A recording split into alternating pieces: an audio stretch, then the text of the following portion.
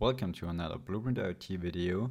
This video is part of a video series about Node-RED, and today we're going to talk about the switch node.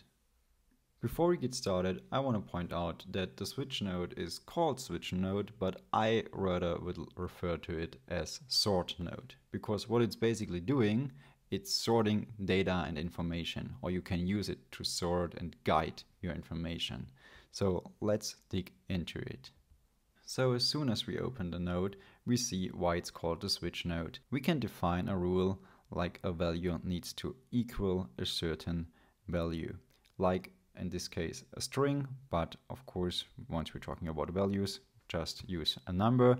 So equals 5. In this case, we will forward this information to number 1. So let's just make an example. We will use an inject node, connect it, and select data format number. Just give it a try with 1, and we will give a name for this inject node with 1, using 1, and here we will inject 5, give it 5 as a name so we don't get confused, and we will just put a debug node on the other end. We don't care about the topic, so we can use the normal debug mode for the payload, and we will just go ahead. So here we go, we will inject 1, nothing is happening, so this message was stopped by the switch, and now we inject 5, and we see it was forwarded to the end, to the debug node, and the switch node was just forwarding the exact same information. So until this point, it's really a switch. But what's about adding some more rules?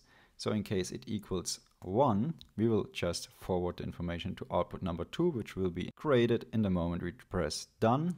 So here we go. Let's just copy the debug node, connect it here, give it a name like message equals 5. We should see it at this debug node, and in case message equals 1, we should see it on this debug node. Let's double check. It's a 1, it goes to output number 2. It's a 5, it goes to output number 1.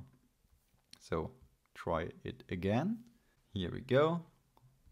Number 1, we get a message. Just hover across it, and we see, yes, it was forwarded to the right debug node. And use the 5 and hover again. Yes, the 5 was forwarded to the right output.